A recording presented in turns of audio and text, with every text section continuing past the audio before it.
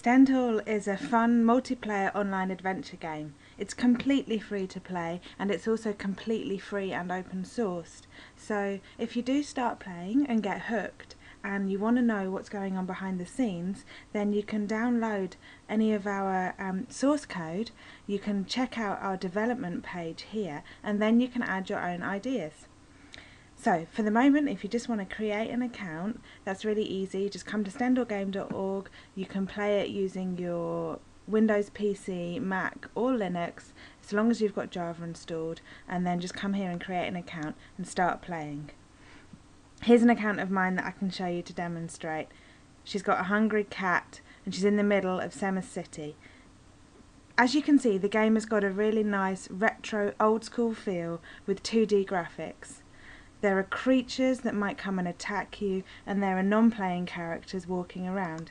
You can interact with those non-playing characters by having a conversation, and you can kill the creatures, well, just by clicking on them, and then take items that are in their corpses.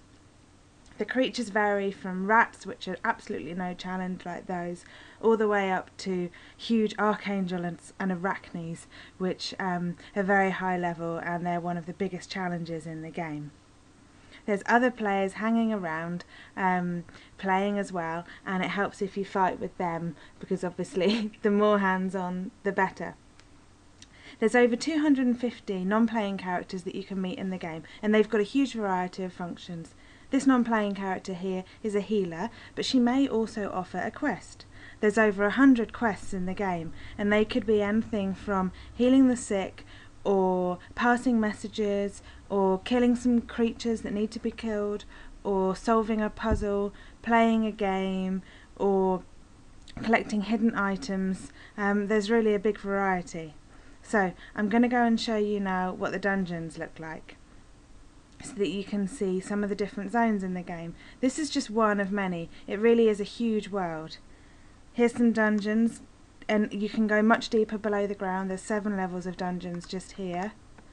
We can go back to the city. There's also plains, forests, there are mountains, there are lakes and rivers, and there's really just a massive world to explore. There's also lots of different races of creature like elves and dwarfs that you can go and fight.